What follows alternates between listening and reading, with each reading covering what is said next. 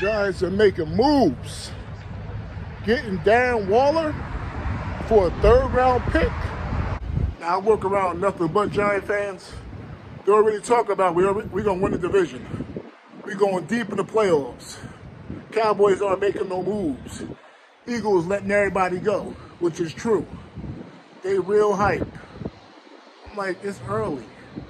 The 100th pick in the draft?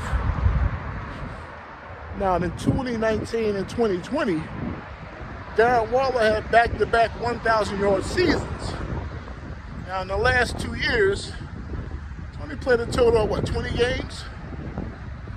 He's been banged up, but he's still been the third most productive tight end since 2019. When he's healthy, he's a dominating tight end. When he's not healthy, well, that's football. Guys get hurt in football.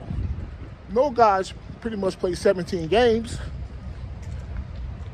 You're going to suffer injuries. Football players don't play 10 years and don't miss games. That does not happen.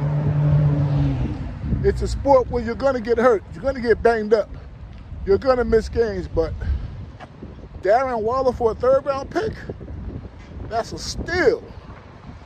And like I said, when he's healthy, one of the best tight ends in football. Giants still need a real good wide receiver.